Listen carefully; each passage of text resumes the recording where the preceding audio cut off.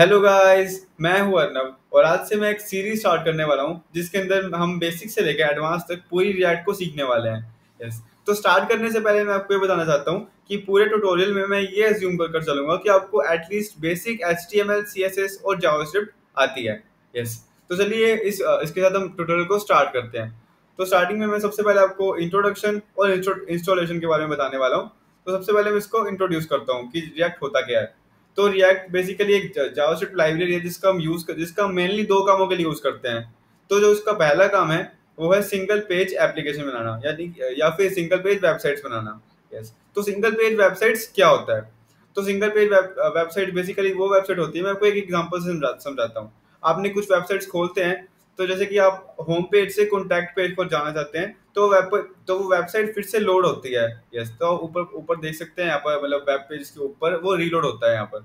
लेकिन कुछ वेबसाइट्स होती है जैसे कि youtube.com। जब आप एक वीडियो से दूसरी वीडियो पर स्विच करते हैं तो उसका वीडियो तो चेंज होती है लेकिन वो वेबसाइट रीलोड नहीं होती है। यस। तो चलिए हम ऐसी वेबसाइट बनाना सीखने वाले हैं। यस। तो रिएक्ट का जो दूसरा यूज है वो क्या होता है यहाँ पर, जो रिएक्ट की हेल्प से हम जो वेबसाइट है उसको हम कंपोनेंट्स में तोड़ सकते हैं। जैसे कि ऊपर नैव बार है वो नैव बार कंपोनेंट, और नीचे जितनी भी अलग अलग चीजें होंगी जैसे कि होम पेज के लिए होम कंपोनेंट, कॉन्टैक्ट पेज के लिए कॉन्टैक्ट कंपोनेंट, और वैसे ही अबाउट पेज के लिए अबाउट कंपोनेंट हम अपनी वेबसाइट को कंपोनेंट्स में तोड़ सकते हैं। यस। तो चलिए इसी के साथ हम रिएक्ट को इंट्रोडक्शन मैंने दे दिया है। तो चलिए हम रिएक्ट को इंस्टॉल करना सीखते हैं कि हम रिएक्ट को इंस्टॉल कैसे करते हैं अपने सिस्टम में। तो सबसे पहले मैं आपको इस वेबसाइट का मैं आपको लिंक डिस्क्रिप्शन में दे दूंगा। ये है Node.js की वेबसाइट। यस। तो Node.js बेसिकली क्या होता है, अगर आपको जावास्क्रिप्ट के बारे में पता है तो आपको पता होगा कि जावास्क्रिप्ट हमेशा ब्राउजर में रन होती है। तो Node.js इसको ब्राउजर से बाहर निकालने का हेल्प करता है अगर हमको अपने सिस्टम में इसको रन करना है अपने ऑपरेटिंग सिस्टम में। यस, बिना ब्राउजर की हेल्प से।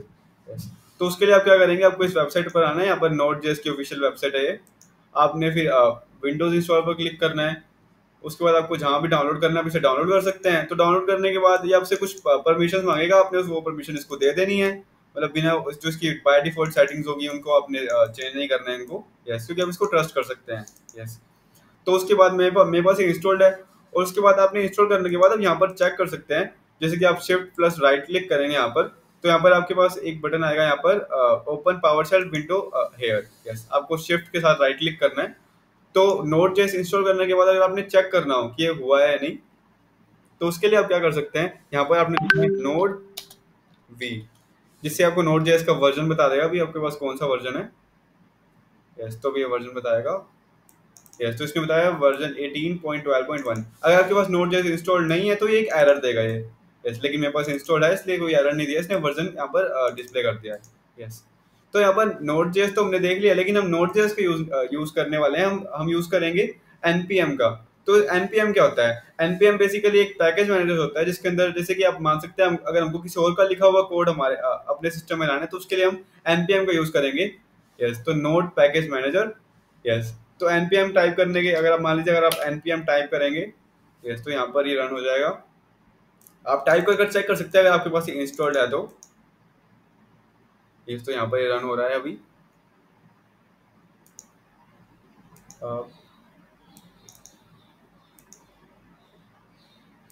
यस। तो npm पर अगर आपने रन करने में अगर ये एरर नहीं दे रहा है, मतलब आपके पास सही से इंस्टॉल हो चुका है npm। यस। तो उसके बाद क्या करना है, हमने Node.js को तो इंस्टॉल कर लिया है, npm भी ट्राई कर लिया है। तो हमको चाहिए कि रिएक्ट ऐप कैसे बनाते हैं। यस। तो उसके लिए भी मैं आपको वेबसाइट देख सकते हैं, create react app dev। Yes. आपको इस वेबसाइट पर आना है। यहाँ पर आपको एक यहाँ पर कमांड देगा। यहाँ पर ही आपको आपको ये कमांड रन करना है, npx create react app my app। Yes. तो आपको पावरशेल में कमांड रन करनी है। यस। तो सबसे पहले मैं अपने तो मैं सबसे पहले cd कोड्स। यस। तो उसके अंदर आपको क्या करना है, आपको एक कमांड रन करनी है इसके अंदर।